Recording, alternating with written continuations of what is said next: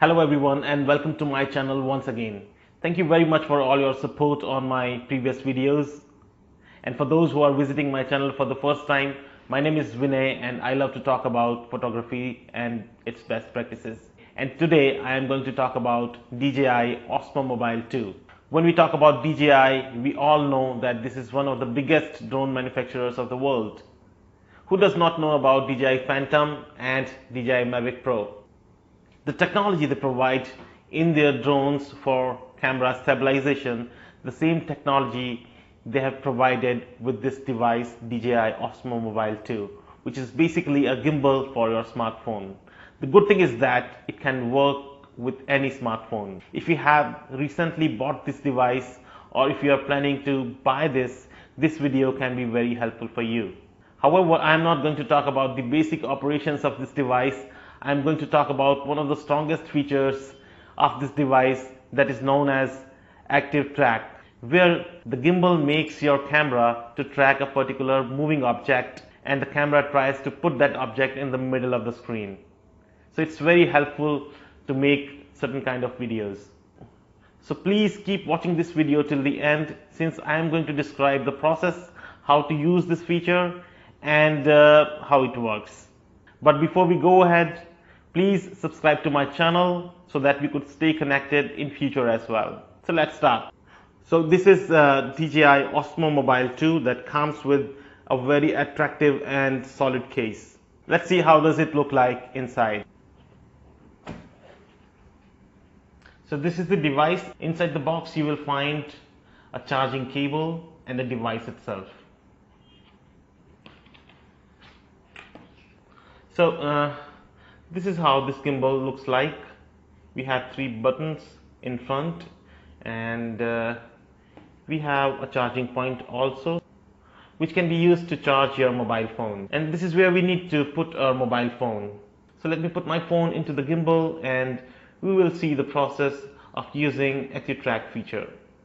So here I have installed my phone into the gimbal. Let's see that how ActiveTrack feature works.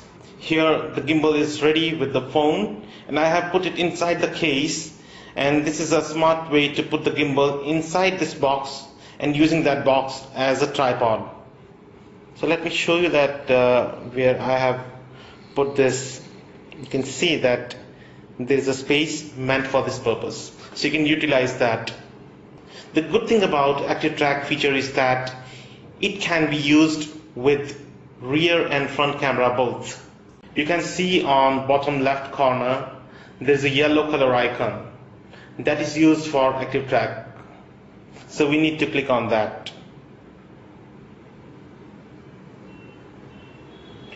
Once we click on that, the icon turns to green.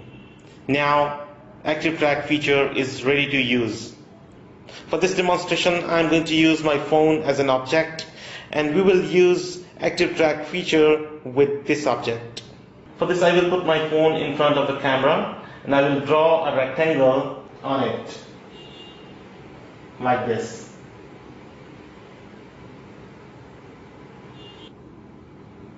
So you can see that ActiveTrack feature is on, and if I move my phone that is in my hand, the other phone or camera moves accordingly.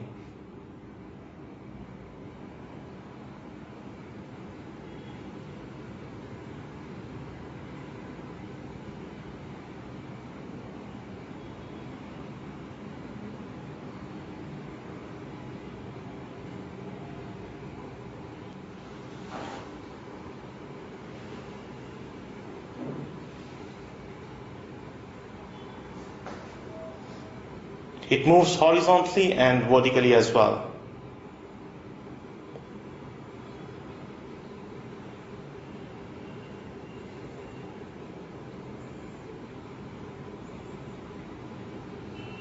I hope you found this video interesting and helpful. If you really liked it, please click the like button and share it with your friends and family.